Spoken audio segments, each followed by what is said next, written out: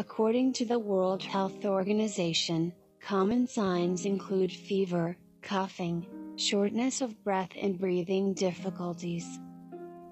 In more severe cases, the infection can cause pneumonia, severe acute respiratory syndrome, kidney failure and death.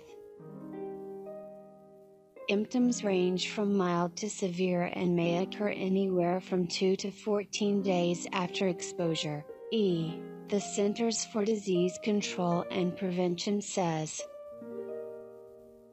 if you feel sick now, it's possible you might have the common cold or flu. Both have similar symptoms to COVID-19.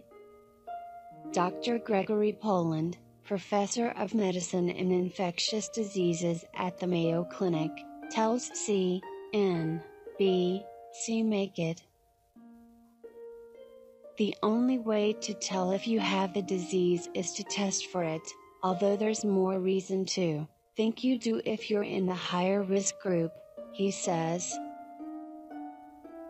Those at high risk include people over 60 who also have serious long-term health conditions, such as diabetes, heart disease or lung disease, Nancy Messonnier, director of CDC National Center for Immunization and Respiratory Diseases, said during a press briefing.